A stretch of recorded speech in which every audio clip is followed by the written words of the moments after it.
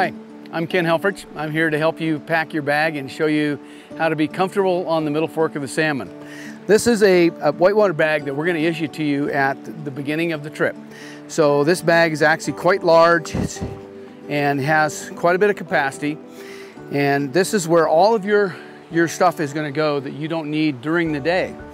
So first of all, I'll show you the way we pack these. We put the pillow and your sleeping bag inside this bag, and we want to be sure that all fits down in first.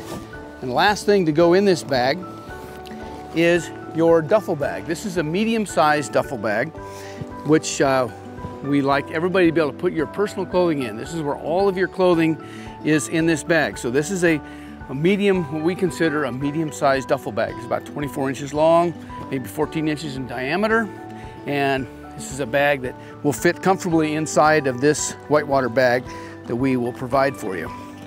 So we put this down inside of the bag as well. And then these bags are designed to have a roll down top that is very watertight if you do it properly. And so you roll this bag down by forcing the air out of it. And you have a clip that comes over the top here, two fasteners on the very top of the bag. And then we also have fasteners on the sides, clip here.